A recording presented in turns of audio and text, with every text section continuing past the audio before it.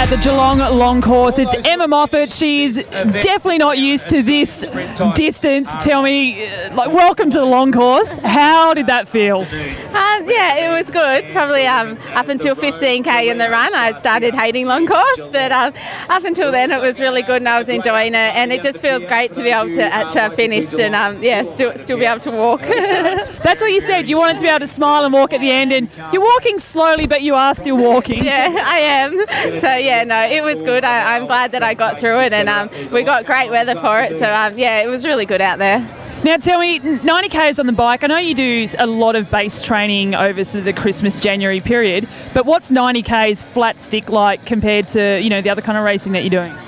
Yeah, it is a lot different. Obviously, we're usually in a draft in and it's a lot more tactical, so sometimes it can be way harder than that, or sometimes it can be a lot slower. So yeah, just going out there and riding on your own is different, but I actually did really enjoy the bike ride today, so it was probably my favourite part of the race. Oh, really? Yeah. So yeah, it's nice to just be out there on your own and just pace yourself and do what you can.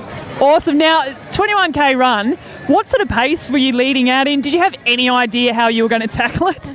No, I had no idea. I thought just run.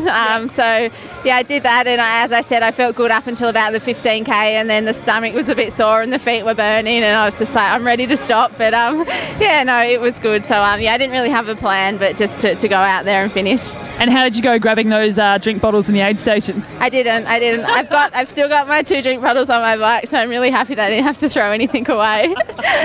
Now, most importantly, are we going to see you at another long course event, or is it purely spectating long course from now?